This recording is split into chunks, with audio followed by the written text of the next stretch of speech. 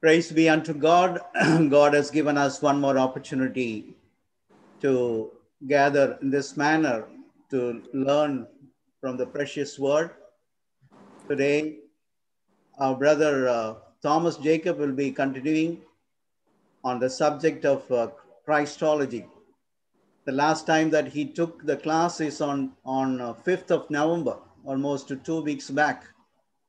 And we have been meditating upon the attributes, the titles of the Lord Jesus Christ, and the qualities, the divine qualities and the divine worship, and concerning the Lord Jesus Christ. He is the Lord of all. He is going to continue the studies on the same subject this morning also. Let's uphold him in our prayers. There is one song which always pops up in my mind. Always now, whenever I sit idle in my house or wherever I am, there is one song which which always pops up in my mind. That is from our hymn book, "O Christ," about the Lord Jesus Christ. The chorus of the song I would like to sing this morning, and that goes like this. Now none but Christ can satisfy, none other name for me. It's like this. It goes like this. Now none but Christ can satisfy, none other name for me. There's love and life and lasting joy, Lord Jesus, found in thee. There is love, there is life, and lasting joy we find in the Lord Jesus Christ. There is none other name that satisfies us. The Lord Jesus Christ is all in all to us. Christology is a subject which is the central subject for any Christian believer.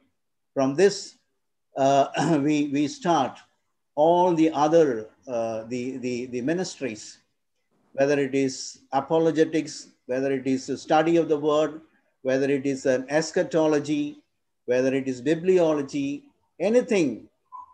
First you have to start from accepting and acknowledging our Lord Jesus Christ is the Lord of all. And that is a very important subject. Our brother Thomas Jacob is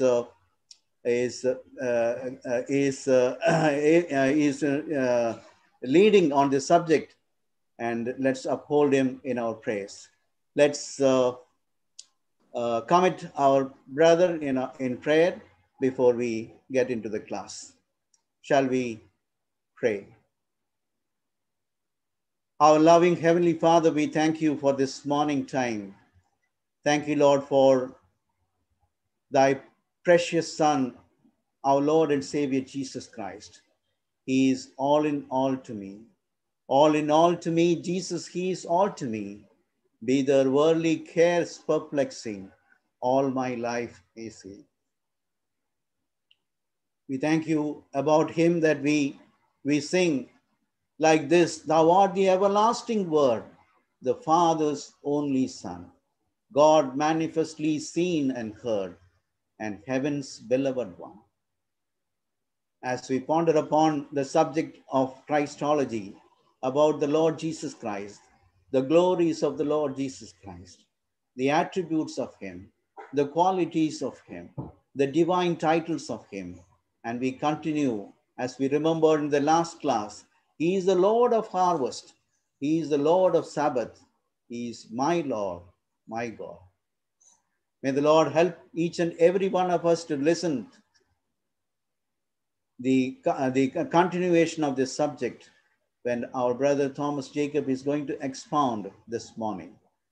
Let's uphold him and let the Lord give him all the needed grace to speak unto us, and we may be encouraged and edified and enriched by the word of God this morning.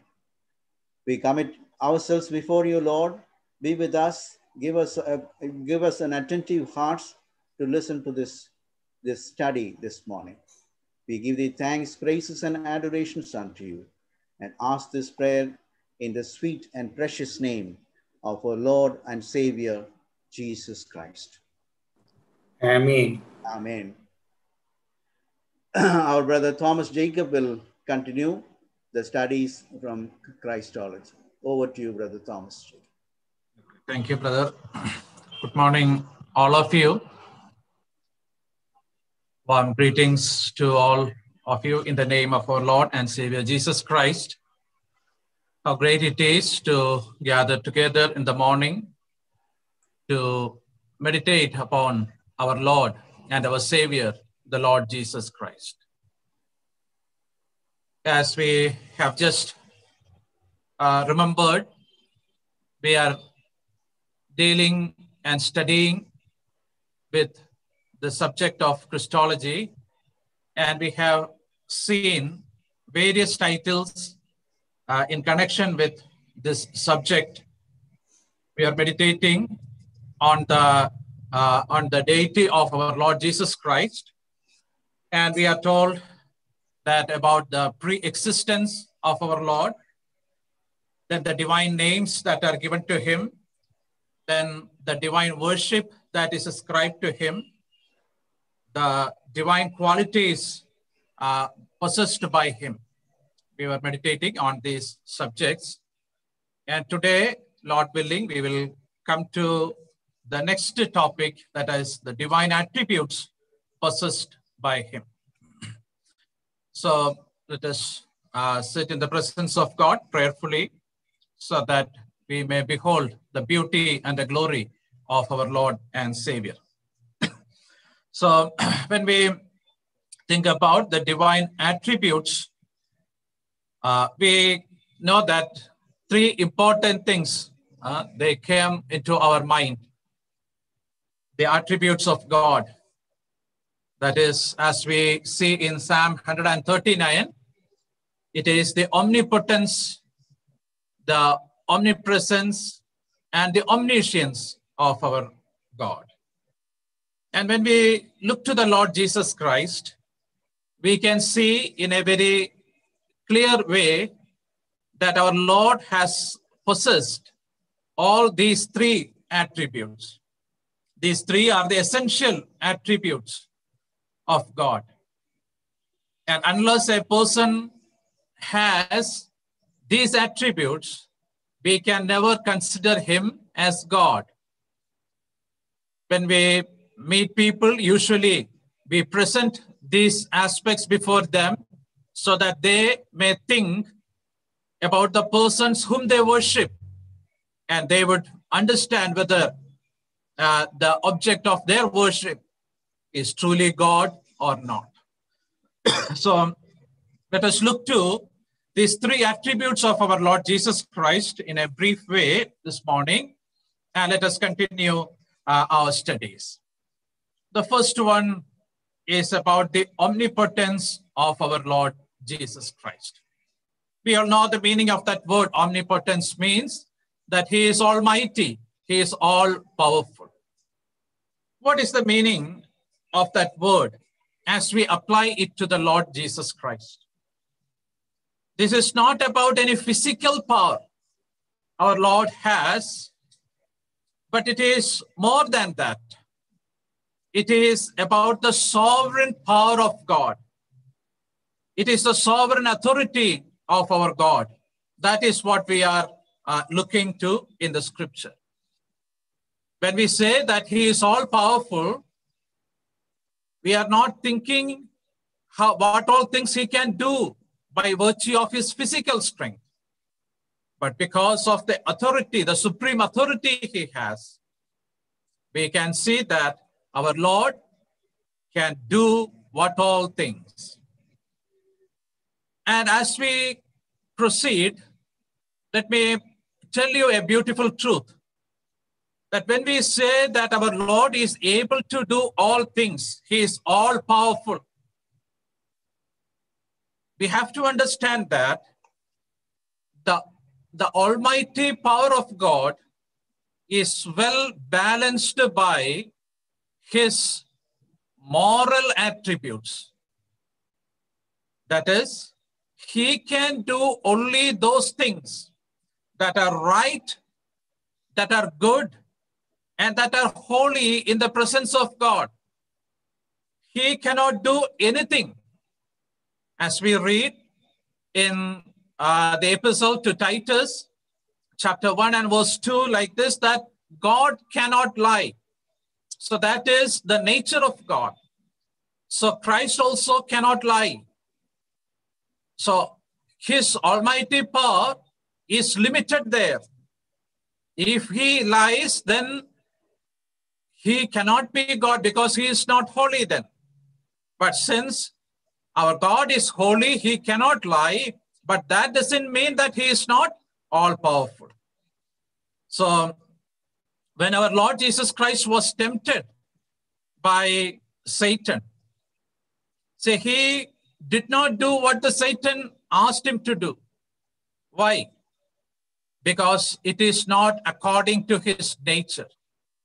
So here we can see that how our Lord is omnipotent. He is all-powerful, and this almighty power of God is in well balance with his moral attributes. So in the next slide, we are going to see some of the verses which we are familiar with so that we can see what all things are we can learn in connection with his omnipotence. We can see various verses over here. And let me tell you that most of these verses are very familiar to us, especially Matthew chapter 28 and verse 18, where our Lord says that all authority or all power in heaven and earth is given unto me. So when we come to Revelation chapter 1 and verse 8, there we read like this: I am the Alpha and Omega, the beginning and the ending, saith the Lord, which is and which was and which is to come, the Almighty. So there we can see that the word Almighty is applied to the Lord Jesus Christ. He has all power in heaven and earth. In this connection, I would like to draw your attention to one of the names our Lord has got in connection with in the history of Abraham. Abraham knew God as the El Elyon, the one who is the most high, the one who is on the supreme authority. And he always looked to God as the El Elyon God. And he is the El Shaddai God, the one who is almighty or all sufficient. And our God has got these attributes, and the same attributes we can see in the Lord Jesus Christ, because he could say that all authority in heaven and earth is given to me. He is the Almighty God. Then when we come to John chapter 17 and verse 2, there we read like this: as thou hast given him power over all flesh, that he should give eternal life to as many as thou hast given him. See, there we read that, as thou hast given him power over all flesh. So he has the power over all the living things, over all men, so that he can give eternal life to those people who are being given to him by the Father. Again, when we come to Ephesians chapter 1, verses 20 to 22, we can see that how great is the power our Lord is having, as Apostle Paul is describing these things. Ephesians chapter 1 and verses 20 to 22, where we read like this: which he wrought in Christ when he raised him from the dead and set him at his own right hand in the heavenly places, far above all principality and power and might and dominion and every name that is not only in this world, but also in that which is to come, and hath put all things under the feet, and gave him to be the head over all things to the church. So here we can see how our Lord is placed as the one who is at the right hand of the Father. We know the meaning of that word right hand as used in the scripture. It is always speaking of various things, and one of those things is the right hand speaks of the power. And our Lord Jesus Christ is at the Father's right hand. He is at a place where he has the power over everything. Now, this omnipotence of our God, as we study that subject, we can see that our Lord has exercised, while he was in this world, he exercised this power in various ways. First of all, he exercised his power on earth. We read in various verses, especially we are all familiar with those verses, that he had power over disease. While he was in this world, his life was really acquainted with grief, acquainted with the sickness of the people. He was a person who knew what sickness is as he walked around the people who were physically ill, and he healed them. Now, just for a reference, I have mentioned one verse here, that is Luke chapter 4 and verses 38 to 41. There we primarily read about what our Lord has done in connection with healing Peter's mother-in-law. We can see that when Jesus went into Peter's house, there he saw Peter's mother-in-law. She was taken with great fever. She was ill. And our Lord healed her. And she was healed instantly and immediately. And what did she do? She started serving the Lord. So that is the great power our Lord had over the disease.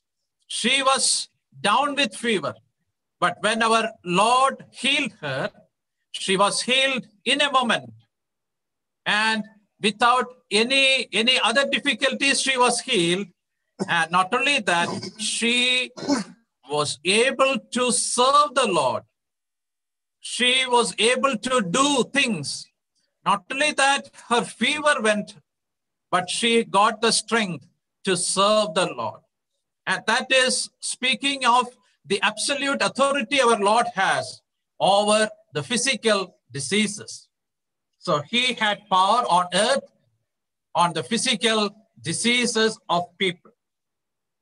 Then when we come to John chapter 2 and verse 9, there we can see the first sign which our Lord has done. And it was turning water into wine. And that speaks of his power over nature. He had power over nature. Say, one substance, the water, is turned into wine. A drastic change has happened. A colorless liquid has become a colorful liquid. A tasteless liquid has become a tasty liquid. There was a great change in the properties of that liquid. There was a great change.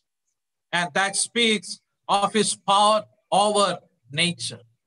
Again, when we come to Matthew chapter 8 and verse 26, we can see how our Lord wielded power over other natural forces like the sea, like the wind, the storm. When our Lord rebuked, everything was calm. He could control the wind and the sea. He is having power over these forces of nature. We know that when we confront such situations in our life, we will be frustrated. We can't do anything, like the disciples of the Lord. But our Lord could easily control the situation because he has power over nature. Then when we come to Matthew chapter 14 and verse 25, we can see our Lord walking on the water.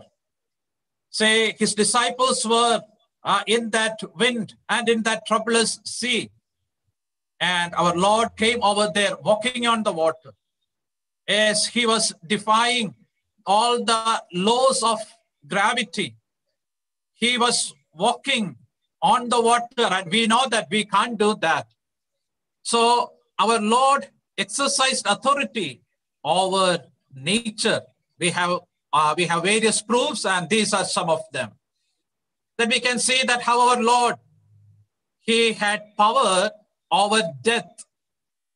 While he was in this world, he healed the people. Not only that, he raised the people from death. And Lazarus, the story of Lazarus as recorded in John chapter 11, we are familiar with that. Lord Jesus Christ came to the tomb of Lazarus and he called forth, Lazarus, come forth. And he came with a word.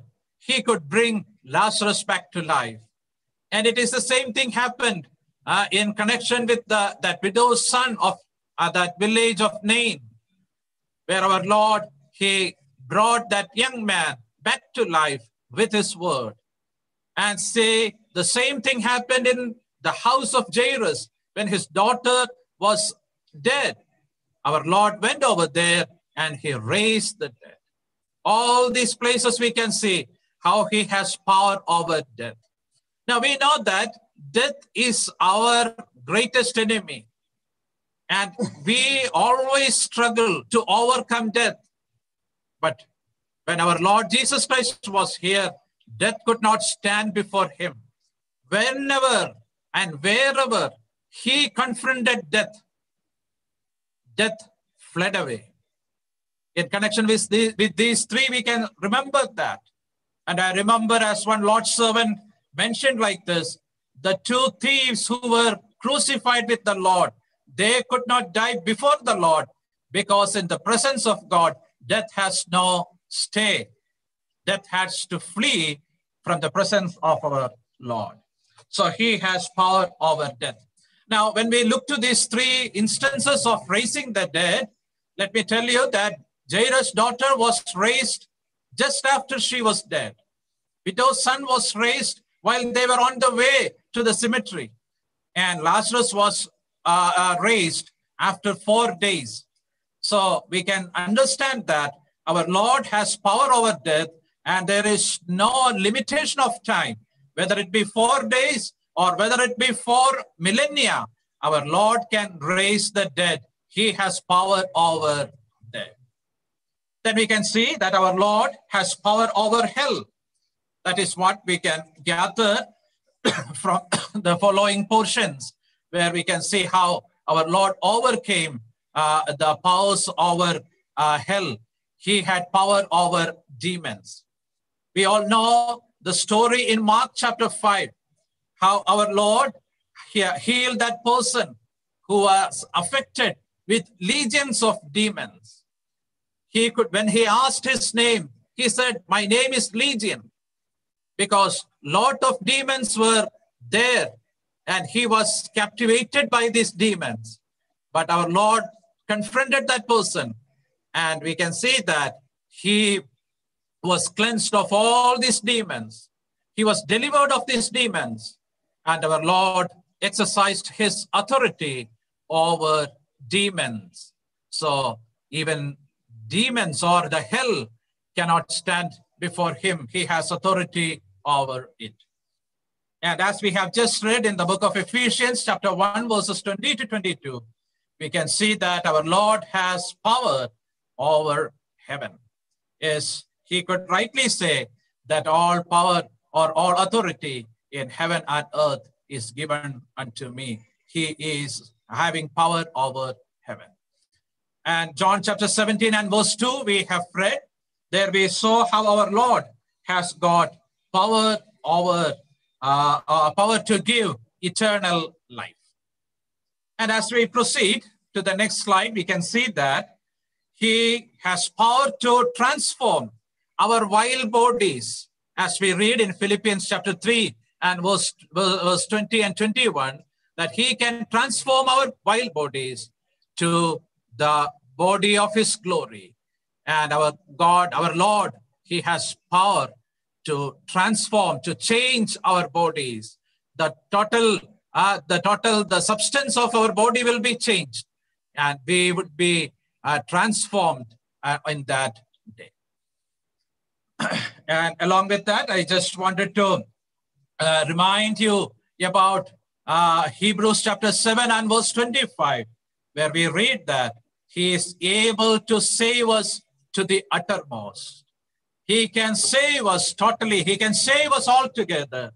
What a great Lord we have. And we can say that he is truly our God and truly our Lord. Along with Job, we can also confess that our Lord, he is the one who is having authority over all things. I know that thou can do everything. Nothing is too hard for him. He is the one who can do all things. So let us praise God for our Savior, because he is God and he has power over all things. That is one of the attributes we can see. Next, we can come to the omniscience of our Lord. As the word says, omniscience, we know that he is an all-knowing God. Our God, he knows everything. While Jesus Christ was in this world, he manifested his attribute, his omniscience, while he was in this world. We can look to the word of God and we can have ample evidences for that. John chapter 16 and verse 30, we can see how our Lord was having that time in the upper room with his disciples. And in that parting words, the disciples come to the Lord Jesus Christ and they say like this, "Now are we sure that thou knowest all things, and needest not that any man should ask thee? By this we believe that thou camest forth from God." The disciples, they come to the Lord Jesus Christ and they say that, "Now we are sure that thou knowest all things." Thou knowest all things. In connection with that, we can look to verse 19 also of the same chapter. There the disciples were discussing a phrase which our Lord was saying, a little while. They were discussing about it. What is the meaning of this phrase, a little while? What is he saying? But they did not dare to ask the Lord. But Lord knew their thoughts. That is what we read in verse 19. Now Jesus knew that they were desirous to ask him. All the secrets of these disciples, our Lord knew. And also he knows our secrets because he is an all-knowing God. He knows the end from the beginning. He is an all-knowing God.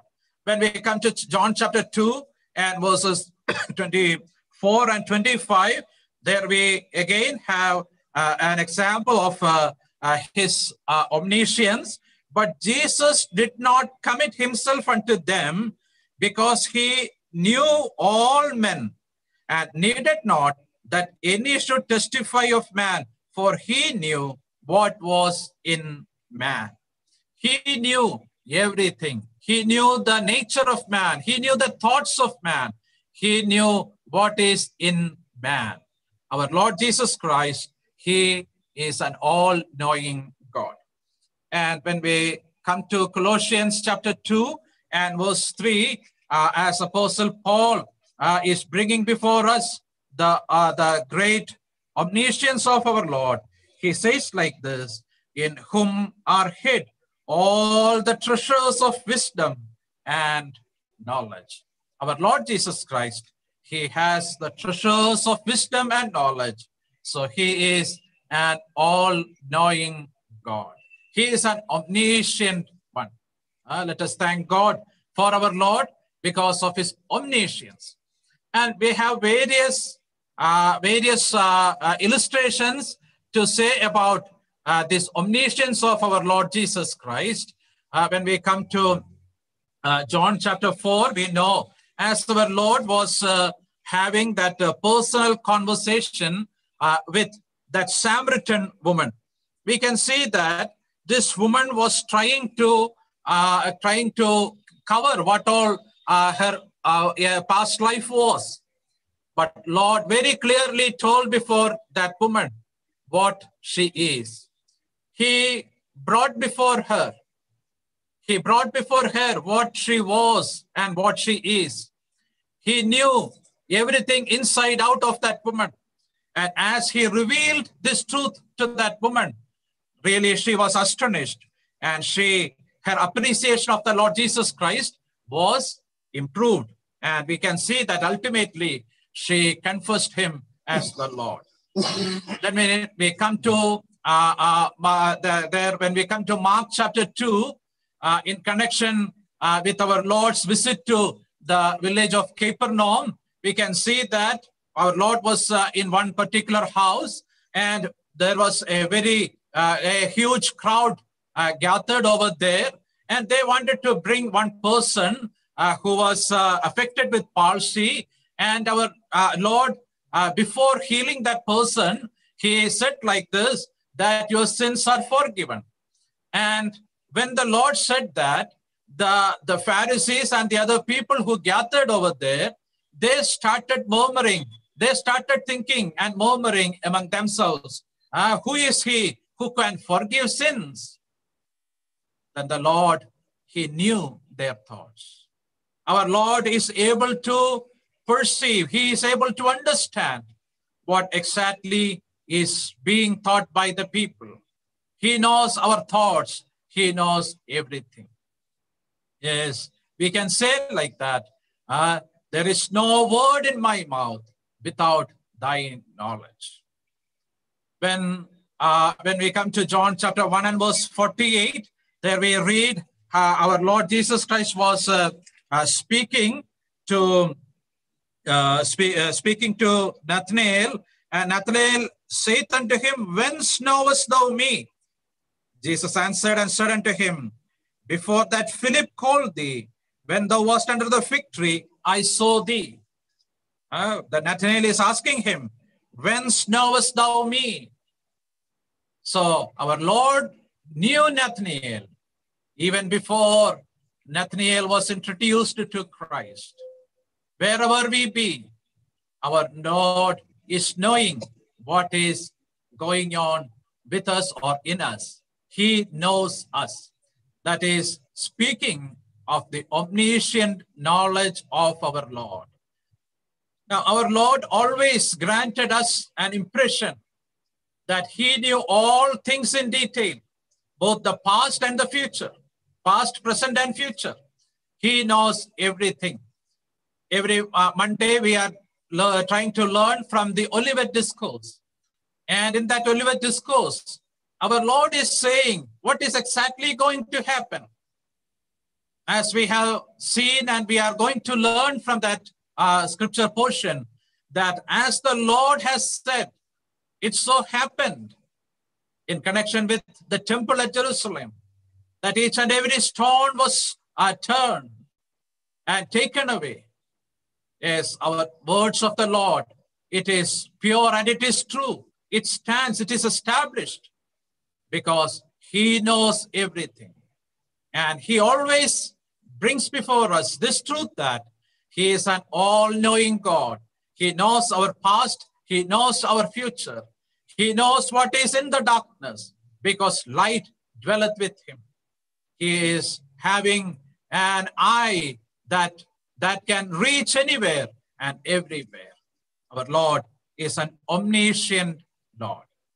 So when we say about this omniscience, we have to understand that some people, they bring before us a verse that is from Mark chapter 13 and verse 32 that may not be written on the slide. Mark chapter 13 and verse 32.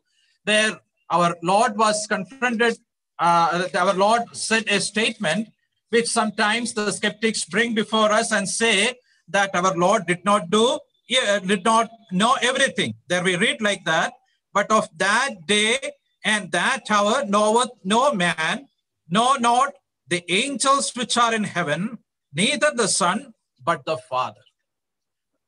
Now, some people, they will show us this verse and they will tell us that, see here the Lord Jesus Christ himself said that regarding that day, the Son of Man also does not know. So he is not an all-knowing God.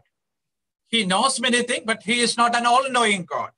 So people may bring before us such an argument, but we have to understand that the omniscience of our Lord Jesus Christ was perfect and there is no failure in that. But as concerning his humanity, there are times here we can see that he chose not to know something which is being kept under the power of the Father. As a man, he was not knowing those things, but as the omniscient God, he knew it, and we have to be very careful. Now, we know that our Lord is an all-powerful God. But there are times when he did not act. Even now, we know that there are times when our Lord is not acting according to our prayers, but he is acting according to his will.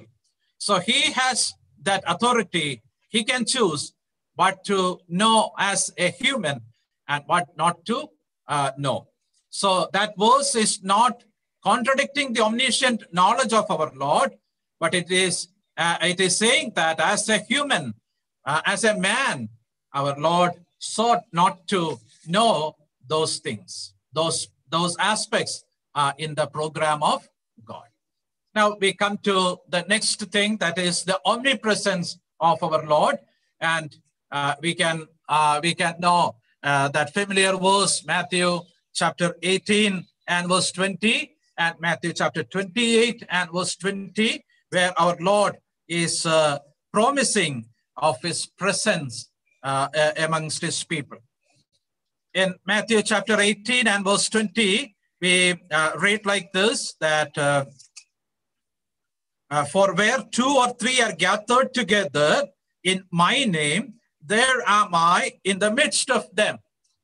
This is a familiar verse, and we often quote this verse. So we know that at a given time, there would be gatherings in various places in the name of the Lord Jesus Christ. And our Lord would be present in each and every such gathering. Just for an example, we can think of the Sunday gathering time. Various places in India, they are gathering at almost the same time. And he is present in every such gathering. How can he do that? Only because he is an omnipresent God. He can be present everywhere at the same time. And we know that he gave his disciples this promise. I am with you until the end of the age. So the presence of the Lord is promised to them. It is promised to all the disciples, not only to them, even to us also. Because that promise is for the end of the age, for this whole age. And we know that we are scattered in various places, but our Lord is with us. All this speaking about the omnipresence of our Lord. But there we can see a very clear verse in John chapter 3 and verse 13, where our Lord is mentioning about his omnipresence. John chapter 3 and verse 13. There we read like this, and no man hath ascended up to heaven, but he that came down from heaven, even the Son of Man, which is in heaven. Look to that verse. What can we gather from that verse? He says that the one who is in heaven, even the Son of Man, which is in heaven. So the Son of Man, while saying these words, our Lord says that he is in heaven. And at the same time, he was with Nicodemus. And he is saying that he came down from heaven. So at the same time, he could say that I came down from heaven and I am in heaven. How can this be possible? This can be possible only if our Lord is omnipresent. So our Lord is an omnipresent Lord. While during his ministry in the earth, he clearly taught us that he is an omnipresent. He is an omniscient God, and he is an omnipresent God. So all these attributes clearly tell us that our Lord, he is God. He is truly God. Maybe he is literally present at one place, but at the same time, he is present everywhere. As I mentioned, I have just brought before you only certain scripture portions, but we have lot of scriptures supporting these three attributes of our Lord. Let us understand that his eyes are everywhere. As we just read in connection with Nathanael, that he could say that, not only that he knew Nathanael, he could say that I saw you. He is seeing us wherever we are. Now, before going further, let me tell you one thing, that since our God is an omnipotent, omniscient, and omnipresent Lord, we have to be very fearful. We have to be very godly as we live in this world. Sometimes we may lose the sense of these virtues of our Lord, these attributes of our Lord, and we may drift away, and we may go away from God. So that is to be a word of caution as we understand these virtues or the attributes of our Lord. Now, let me go further. Let us look to the divine offices that are assigned to our Lord. Till now, we are looking to the divine attributes. Now, divine offices assigned to the Lord Jesus Christ. When we come to the Bible, we can see that the Lord Jesus Christ is pictured as the creator. We have various familiar verses before us. John chapter 1 and verse 3, all things were made by him, and without him was not anything made that was made. That says that Jesus Christ is the creator. He is the active power of creation. He is the active agent of creation. He is the creator. The same truth is conveyed in various other portions of the scripture, like Hebrews chapter 1 and verse 10. There we read that our Lord is the one who made the heaven and the earth. Then Colossians chapter 1 and verse 16, as we come to that portion, we can see that how clearly it is mentioned that our Lord is the creator. Let me read that verse, Colossians chapter 1 and verse 16. For by him were all things created that are in heaven and that are in earth, visible and invisible, whether they be thrones or dominions or principalities or powers, all things were created by him and for him. So there we can see that Jesus Christ is very clearly pictured as the creator of the world. Now, when we look to the creation story, we can understand that from Genesis chapter 1, God the Father was present there. Then the Holy Spirit was present there. And we can see the Word of God there. And in the light of the New Testament, we can say that the triune God involved in the creation. The triune God involved in the creation. So Jesus Christ is mentioned in the scripture as the creator. And we can see that while Lord Jesus Christ was in this world, there are times when he manifested this office. For example, he could multiply the 5 loaves of bread into such a quantity that was sufficient for the thousands of people gathered over there. John chapter 21, when our Lord Jesus Christ was meeting his disciples, he provided them food And that food was provided by our Lord in a miraculous way. It is the creatorial power of our God manifested over there. He is the creator that we can see in his life and also through the scripture. He is the creator. Now, in the book of Colossians, the epistle to the Colossians, chapter 1 and verse 16, we saw that all things were created by him, and all things were created by him, or otherwise we can say that all things were created through him, and all things were created for him. He is the source of the creation. He is the agent of creation, and he is the end of the creation. He is the purpose for which everything is created. And in Revelation chapter 3 and verse 14, we read that he is the beginning of the creation, or in other words, he is the origin of the creation. So Lord Jesus Christ has the office of a creator, which is very clearly mentioned in the scripture.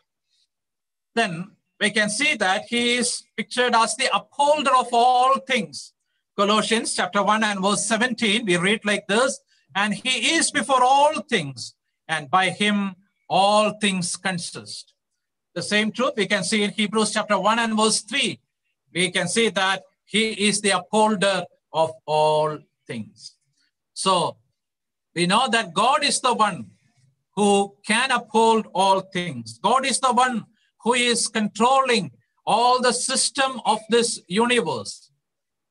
And Christ is pictured as the person who is upholding. So again, that is a very clear indication that as the upholder of all things, our Lord Jesus Christ is God.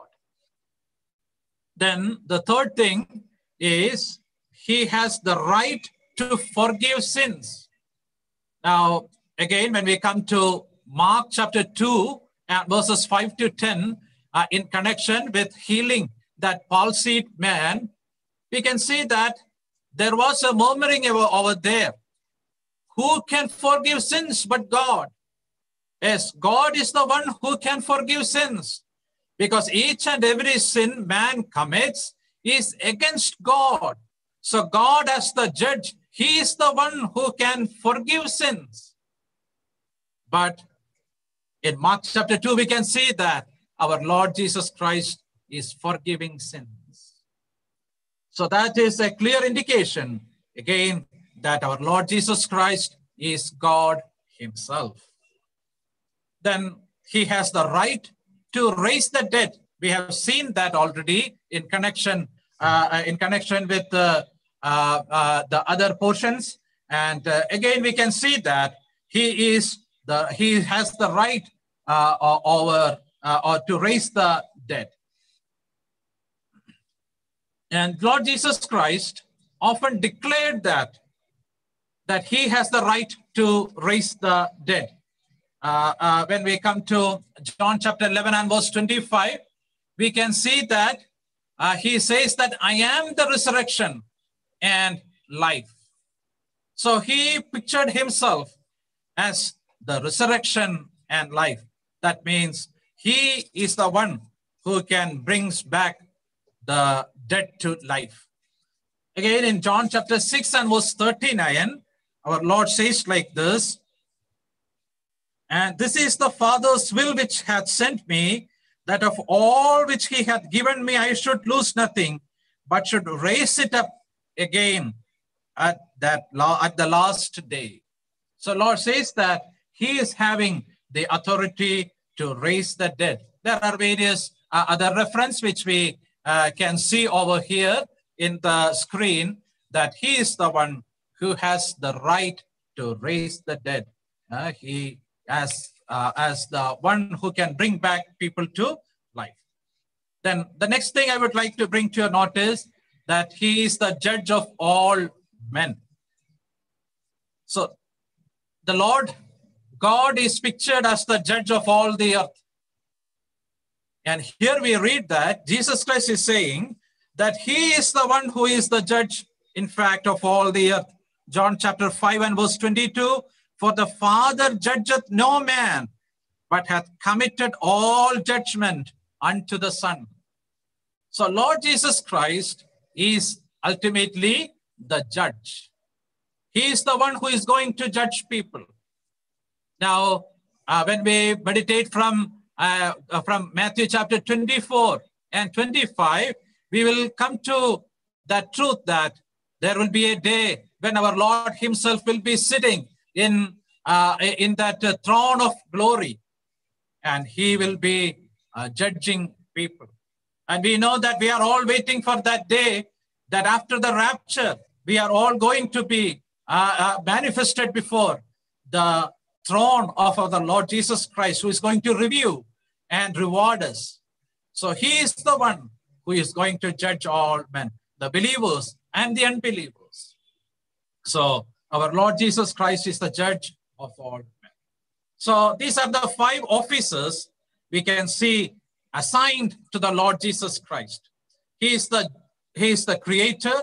He is the upholder of all things. He has the right to forgive sins. He is the one who brings the dead back to life. And he is the judge of all men.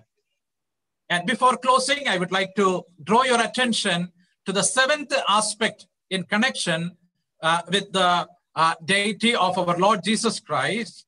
And that is, his name is coupled with that of God the Father. Our Lord Jesus Christ's name is mentioned various times in the scripture along with the Father. When we look to the epistles of Apostle Paul, often we can see that. But very clearly we can see that how the triune God is mentioned together in that baptismal formula in Matthew chapter 28 and verse 19. There we can see that clear reference how the 3 persons in the Godhead, God the Father, God the Son, and God the Spirit are mentioned together. We read like this: "Go ye therefore and teach all nations, baptizing them in the name of the Father and the Son and of the Holy Spirit." So there we can see that the triune God is mentioned over there. And similarly, in that benediction, which we read in 2 Corinthians chapter 13 and verse 14, where Apostle Paul closes that epistle, he says that the grace of the Lord Jesus Christ and the love of God and the communion of the Holy Ghost be with you all. So there again we can see the 3 names mentioned together. There are various other instances we can see these 3 persons together, but here are 2 verses where the 3 names are very clearly mentioned. So we can see that the name of the Lord Jesus Christ is mentioned in association with God the Father and the Holy Spirit. And as I said, in every letter, almost every letter to the assemblies, Apostle Paul is taking the name of God the Father and the Son. He says that grace and peace be unto you from God the Father and Jesus Christ the Son. So the name of the Father and Son are coupled together in various places. This says that Bible keeps Lord Jesus Christ equal with God, equal with God the Father, equal with all the persons in the Trinity. And we have to understand that there are no other names coupled in a similar way to these 3 names. Apostle Paul is not saying that grace and peace be unto you from God the Father and Jesus Christ the Son and me the apostle. He is not saying like that. He never dared to couple his name with the name of God the Father and Jesus Christ. That says that these 3 persons, they are of the same level. They are God and they are of equal position. Even name of Mary, the mother of Jesus, was not mentioned in equality with God the Father or Lord Jesus Christ. Now, the Lord himself said once like this in John chapter 10 and verse 30, "I and my Father are one. He clearly says that how he is coupled to the Father. So we can see that our Lord Jesus Christ is equal to God, and he is God himself. So we are meditating upon this great truth, and we have seen 7 aspects in connection with the deity of our Lord Jesus Christ. And may God help us to understand this truth in a more deeper way in the days to come. And it would encourage our devotion and worship to the Lord. In the will of God, we would be contemplating the humanity of the Lord Jesus Christ in the coming session. So let us thank God for giving us his beloved Son, the one who is equal to him, and giving him as a perfect man so that we can know God through the Lord Jesus Christ. May his name be glorified.